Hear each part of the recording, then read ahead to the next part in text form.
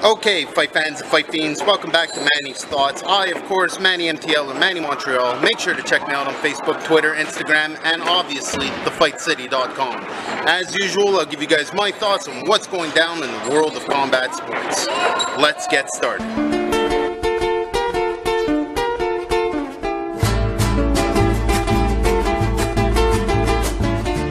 Okay, fight fans, welcome back to Manny's Thoughts.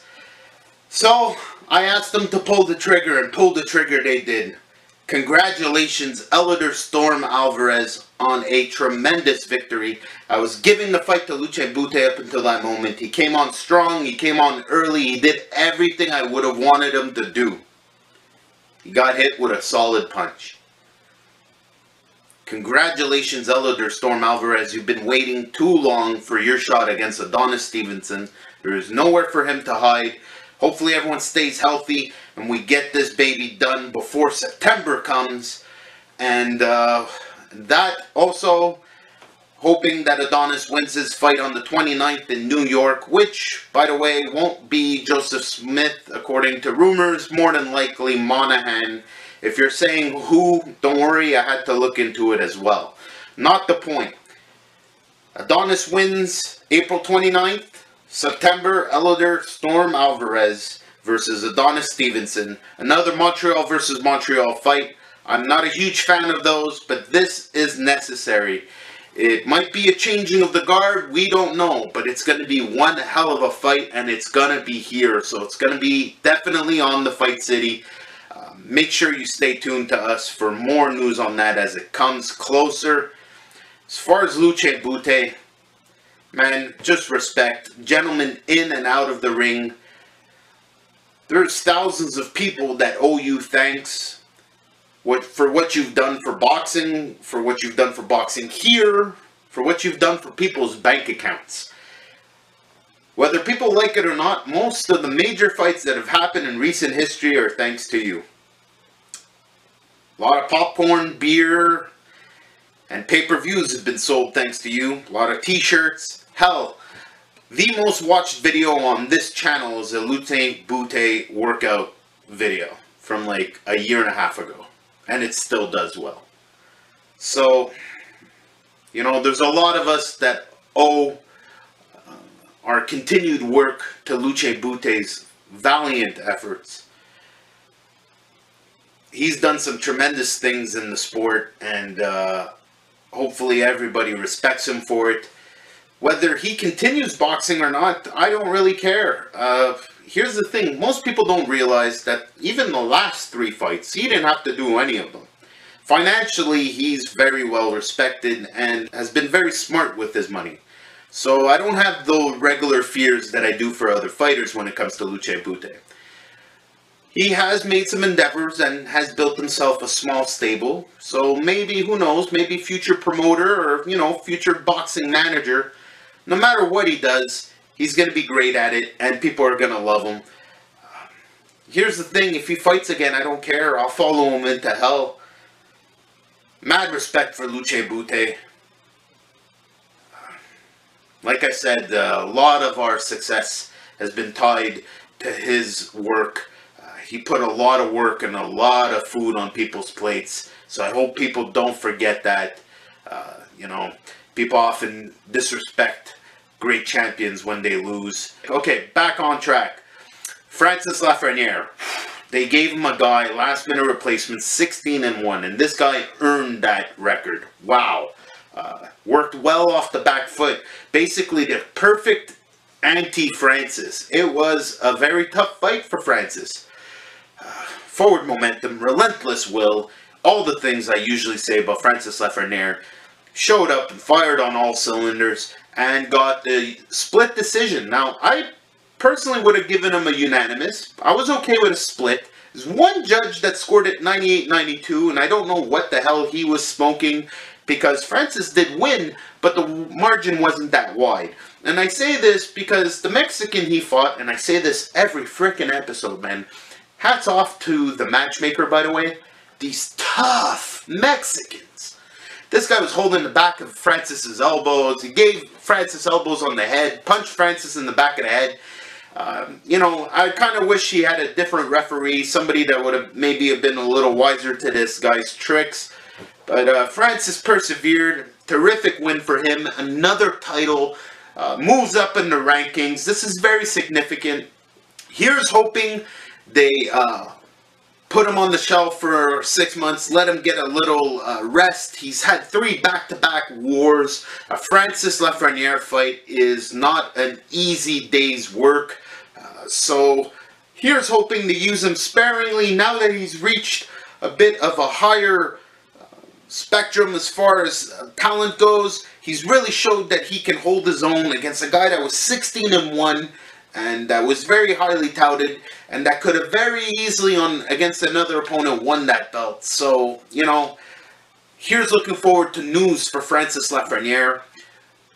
Bouchard, again, also a very tough Mexican opponent. Terrific win on his part. Dario Bredicean, also a very tough Mexican. He wobbled him, he got close, but man, that Mexican was so tough. Terrific win for Dario Bredicean. By the way, when I was talking about Bute's stable, he's one of them. Look into him. Actually, look into him and his brother fighting March 30th at the Casino de Montreal. That would be Bruno Bredicean. The Bredicean brothers, fantastic future prospects to look into. They're originally from Florida, living in Montreal. Check them out. Now, as far as stealing the show goes, a lot of people were expecting Eric Martel Belouis to walk out with a title. The truth is, most of the heavyweight fights that we get aren't, you know, exactly up to par, and it is what it is, you know, so our expectations aren't usually as high. But Adam Braidwood, woo, this guy stole the show. Fantastic stuff from him. Now, before I get to him, Eric Martel obviously lost the fight, didn't get to hold the title in front of his fans, but still a gentleman in his loss, and I know for a fact that his future plans will still be around boxing and the boxing world. And you could not ask for a better spokesperson. Here's hoping we get to see a little bit more of Eric Martel, maybe outside of the ring. Fantastic effort on his part. Heavyweight boxing is no joke, man. There's nothing you can do about a big heavyweight knockout punch. If it comes, it comes. If your number's on it, your number's on it. So congratulations to Adam Braidwood, who stole the show. This guy's got character for days. People love his personality. Think Mountain from Game of Thrones meets Macho Man Randy Savage. This guy is perfect. Now, if you look into him, he's got a bit of a weird backstory, but I mean, who doesn't in boxing? And the point that matters now is that he's doing good now. And fantastic win on his part. Here's hoping, there's already talks about this guy fighting people. Here's hoping they get him to fight Big Ray for the CPPC title, the Canadian title, or Dylan Carmen for Dylan Carmen's title, or even all 3 of them go at it. I just want something to happen. This guy could very well be a star, and he is somebody to look into. Please check him out on social media. Look for him on Instagram. He's new to social media, so everything he does is just funny as hell. Check him out. He's definitely somebody to follow and like. Definitely won over this guy. I am a big fan as of now. Look forward to news of Adam Braidwood. He got a cut over his eye, so we're probably not going to see him for a couple months. But I got a feeling they're going to line something up for him. He now has a title, so congratulations to him. As far as the other fights this weekend, the only other fight I'll mention is the heavyweight title fight between Deontay Wilder and El Gallo Negro Washington. Now, up until the end, I thought Washington was doing pretty good. I really would have wanted Washington to win. He was boxing well, and personally I want my heavyweight champion to be able to box properly. I'm not trying to talk badly about Deontay Wilder. I don't want to end up in a boxing ring with him. However, you know, he's the champ, he deserves the respect. Everyone needs to remember how he won that title. Now, part of the reason he exists as our champion is because he beat Bermane Stiverne. Now, mind you, Bermane Stiverne had some sort of weird blood disease and was basically dying in the ring, which, by the way, he lasted 12 rounds, which no one else can say. Lost the fight, and then we got Deontay Wilder, and whatever defenses he's really had. Hasn't really made any monumental moves in the heavyweight world. they announced that Bermane Stiverne is mandatory. He was calling out Joseph Parker and Hughie Fury and even Brazil because of some messed up thing in the hotel lobby. But Bermane Stiverne's the mandatory. Here's hoping Bermane Stiverne gets redemption. I need him to redeem himself because he should have won that fight the first time around. And we all know it. So here's hoping the stars align properly, no one gets hurt, and that fight happens. By the way, if you're going to argue with me about Deontay Wilder,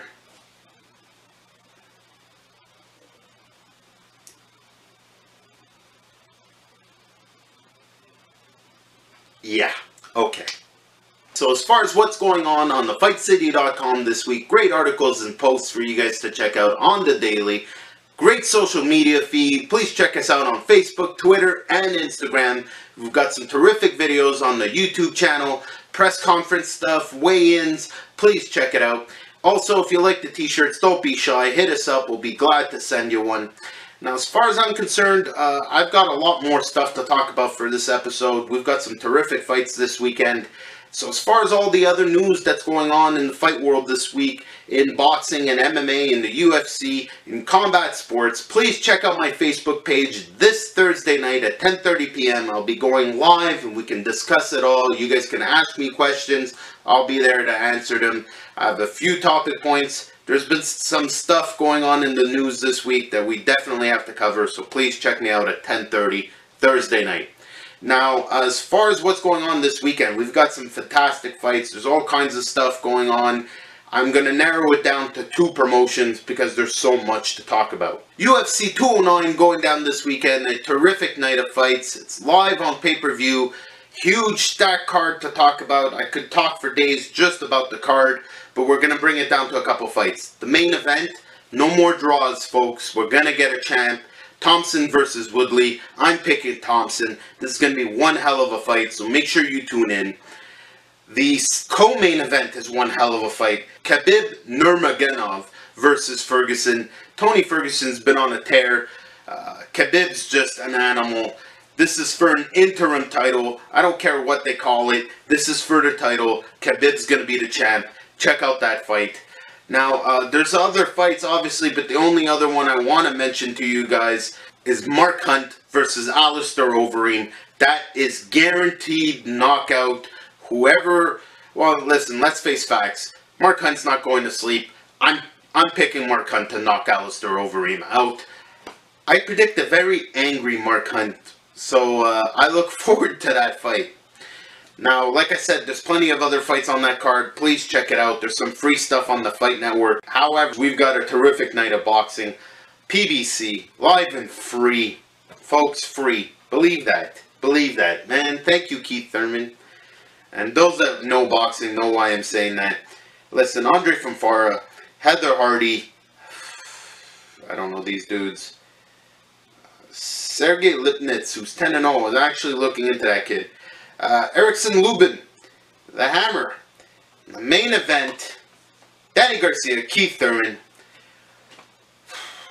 I liked Danny before, but like, I don't know, man, his dad's getting on my nerves, and you know, his defenses haven't really been that great. I know he knocked out Matisse, but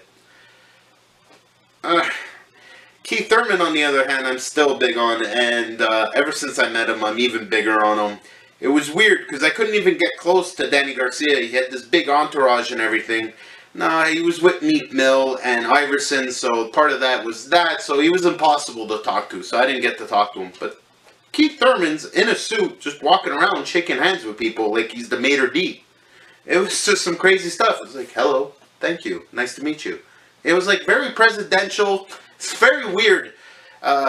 Very cool and humble dude. I got to meet him. I got him a picture with Shaquille Finn when we were in Philadelphia. Just a great guy. And personally, I think he'd be a great champ. So, here's looking forward to him taking Danny Garcia's belt. That is my pick for that fight. That's it for me this week. Make sure to check me out on Facebook.